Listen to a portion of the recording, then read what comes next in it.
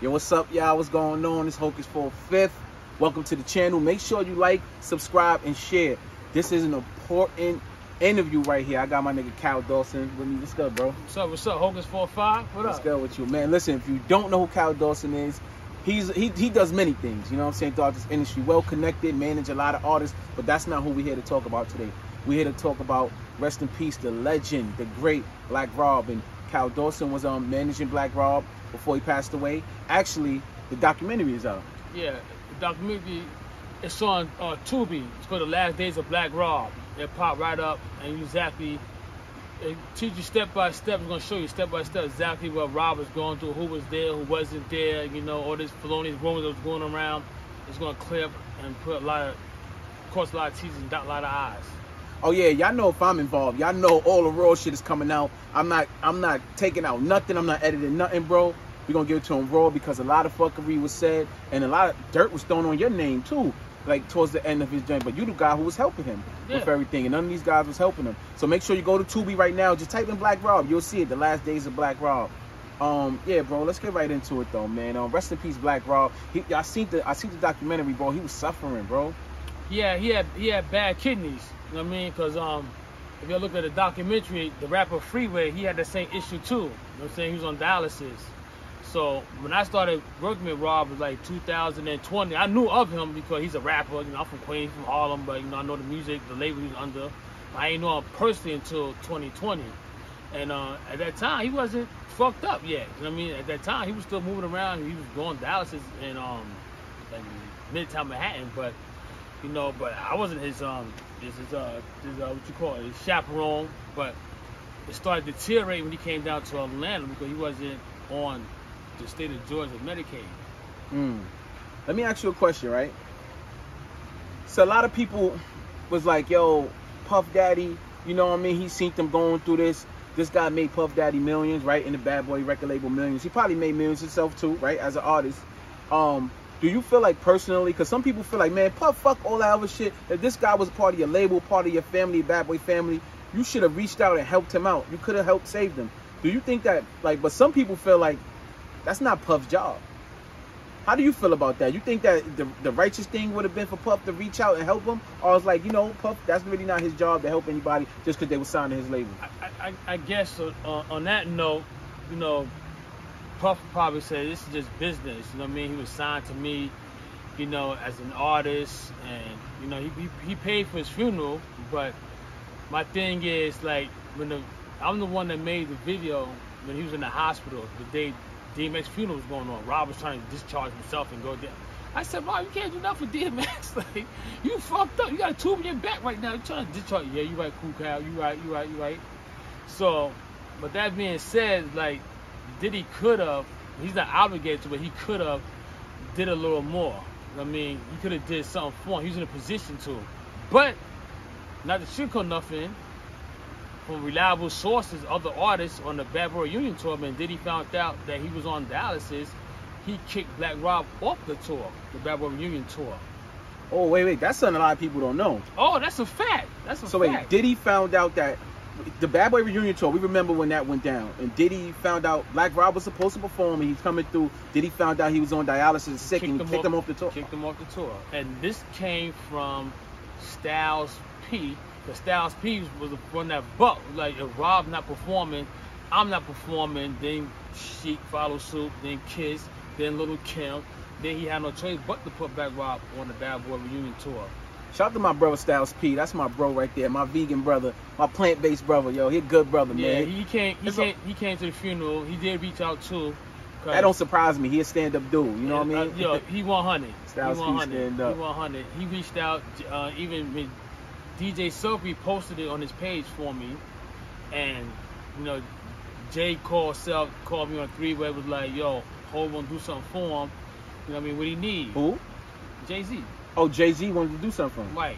Okay. So. Okay, I seen in the documentary you didn't put the name out there. I was wondering who. Okay. Yeah, it was Jay, because Self did an interview with 10 Toes Down. Shout out to 10 Toes Down. I just spoke to him a while ago.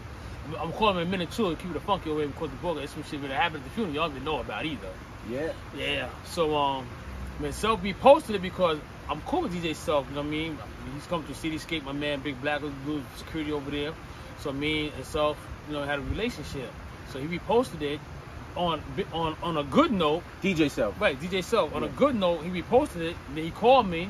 I was like, nah, Rob is fucked up. So Jay had called Self. Self called me, was like, Jay was like, what do you need? He didn't say, I said, yeah, all right. He just said, what do you need? I said, Rob needs his own place. He don't want to go back to New York. He wants to stay in Atlanta. And he probably need a vehicle or something to get around in. So Self was like, all right, Hov said, you know, sending over your bank information. So you're going to send like 20 bands. And then you're going to, that was enough to hold him until you feel like you're going to do something else for him. But that never happened. Some producer dude in California, Mike something, he started a GoFundMe program.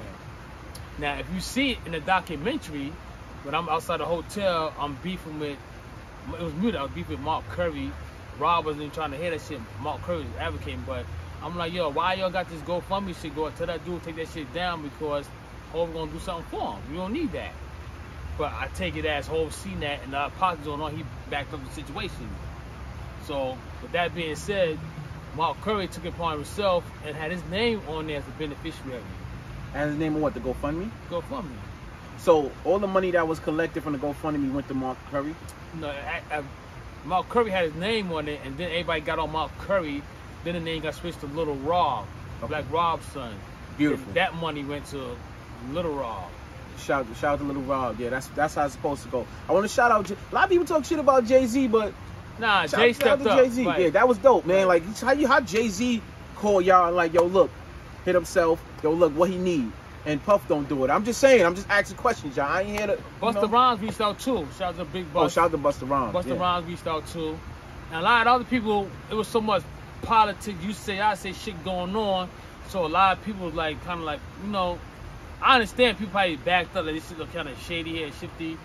So it was a lot of false shit was going on. Like I said, I was just trying to save the man life. I was managing him for 2 years. I mean. And I took him to, actually a year, because I met him in August 2020 through Robert C. Styles. And I took him first gig I booked him for was in Detroit with him and Beans. That's on the documentary too. Big 50 came out. You know, everybody in Detroit was showing Black Wild Love out there. You know what I mean? So I really don't get this guy, man. Like, I don't want to stress Diddy too much, but I just want to ask for the people. Like, Diddy, I guess he's on a high horse. He feel like he don't never have to respond or answer nobody, which is cool, but Diddy, why? Like, you know, why can somebody like Jay-Z, did business go bad between y'all two before? And even if it did, this is man life on the line at this point. Like, why would you not want to help this man? Like, you know, we look at you are a mogul in this business and in hip hop. You know, you're on a high pedestal and you're a billionaire. Like, why would, you know, you could have did something and used some connects or something, even maybe if it's not put up money. You know, a lot of people, it's just a question that people will want to know, Diddy, why? What, like, what you know happened, that just don't make sense to me, bro. Hov had reached out to the kid, Wop, right? Wop was a guy from New York that was down here in Atlanta, and they asked like where Rob staying at, and Wop told them, well, he's staying in a hotel in Buckhead. They said, so who named the hotel room? Is it my name, Kal Dawson name? So they, on the Sean Combs Enterprise, they extended the room for 2 weeks, but nothing happened after that. Rob passed away. Diddy did pay for the funeral. I guess maybe that's in his contract, maybe. You know, like a lot of the labels, they got these life insurance policies on these artists. Right. A lot of your artists is already so eager to get in the industry and not knowing what your contract really consistent with these labels is doing. It's a tax write-off, man. Yeah, because it's three artists that passed away. They're signed to, you know what I mean, a label. You know, Mo 3 passed away. Yeah. King Von, Young Dolph. Yeah. They're on the same label. Right. Why is that? You know, we want you to kick that gangster rap shit. Yeah. Hopefully you'll get some people, somebody in. Oh, that's another rabbit hole y'all ain't ready for. and look what happens to them. That's why he's not here now. You know what I mean? Yo, it's sad though, man. So he was in the hospital. I mean, did he pay? I mean, this is what I don't like though, bro. I'm gonna be real. Some people give people credit for that. When people go to jail, they might send you a little son or help with a lawyer. When people die, they pay for the funeral. Nah, I'm here. Like, why not help me? I never got that, bro. People will not help you while you're here and stomping on the ground. Like, yo, look, I'm here. I need some help to, you know, to save my life, or I need some help to get on so I can feed my family. People just won't do it. I mean, I don't get it though. But so he was in a hotel under your name, and Diddy paid for the hotel.